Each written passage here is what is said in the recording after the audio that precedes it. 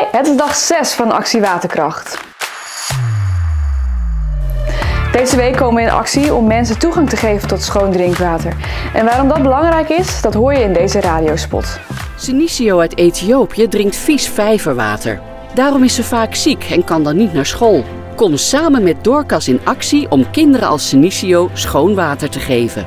Drink een week lang alleen water en laat je sponsoren. Ga naar dorcas.nl/water en meld je aan. Voordat de Actie Waterkracht van start ging, riepen mensen ook op om een actiepagina aan te maken. En op die actiepagina kun je laten sponsoren om zo nog meer geld op te halen voor Dorcas. En veel mensen hebben dit gedaan. En we willen even 2 actiepagina's uitlichten, namelijk die van de NGK Leek en die van ADA. Ja, supergoed bezig allemaal. En het opgehaalde geld, dat gaat dus naar waterprojecten van Dorcas. En in dit filmpje laat mijn collega John uit Ethiopië meer zien over een van de waterprojecten. Now we are here in one of the 8 target cables of our Shines project, and as you can see, we are constructing 1 communal latrines here.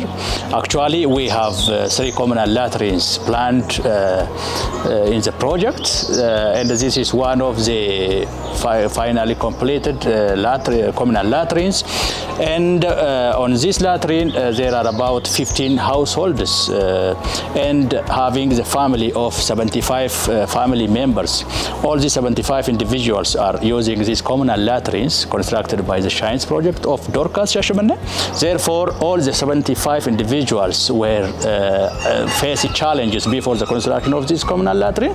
And now, based on the intervention of the Shines project of Dorcas, their health is improving from time to time based on the latrines intervention. And you can see these are the shower rooms. One of the 2 shower rooms, as you can see, it has water supply, and all the shower facilities is included here.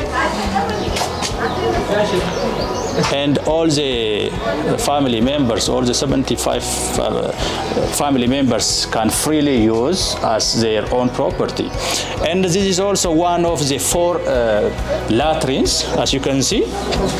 The communities or the target households, including their families, can freely use. So this is how Dorcas made change in the community.